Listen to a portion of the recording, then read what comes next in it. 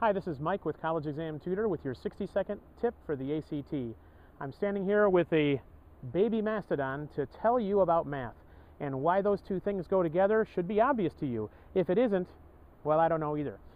But I want to talk to you about three phrases, three terms that you're going to see on the ACT that you probably haven't seen since your freshman year, and you might forget about them.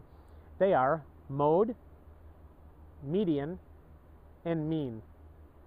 And you need to know those so you don't skip a beat and get all doubtful and thinking, okay, which one is which?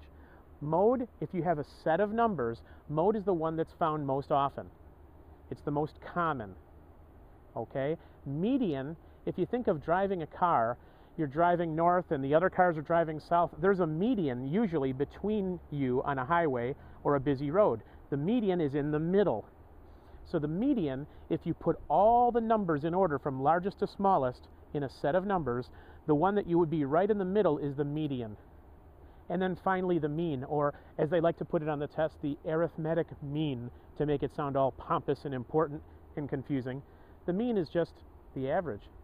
So think about these three. I'm pointing.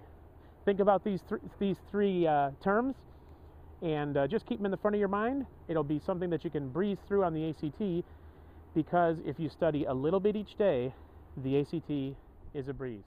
Take care.